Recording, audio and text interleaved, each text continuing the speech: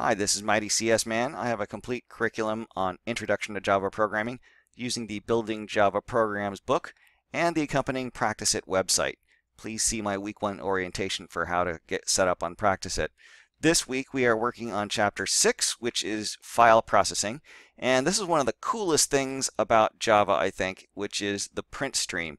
So we've spent a lot of time in this course learning how to use system.out.println like this. And we can say something like testing, okay?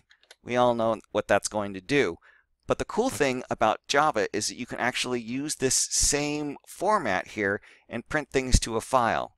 And so what you have to do, the only different thing is that instead of that system.out, we're going to create our own object to do printlns on. And we use the print stream object. So we're going to declare a print stream.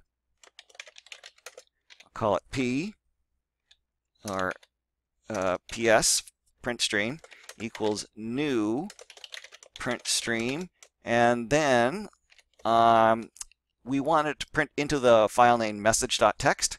So I'm going to create actually a new file message.txt, and I almost made the very common mistake of just putting the file name. If you put message.txt there, that's not going to work. You actually have to create a new file with the file name message.txt. Okay, so now we've created that print stream.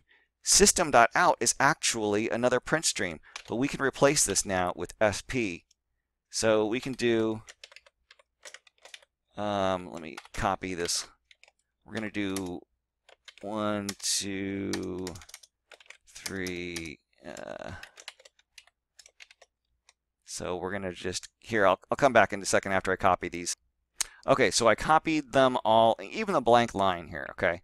So again, this println is the same thing that you would use for system.out, but instead of system.out, we created our own print stream. So system.out, you've now learned, is actually a print stream. But you can create your own print stream for the file, just by saying new file. Okay, so we can go ahead and check this, and that does work. So that's one of the really cool things about Java. So you can actually create a whole bunch of code that prints out to the command line, and then you can just change that. Instead of using system out, you can use a print stream just like this. So that's a pretty cool and powerful feature that Java has. Makes it very easy to go from printlns to writing your own file. So if you found that helpful, please like and subscribe.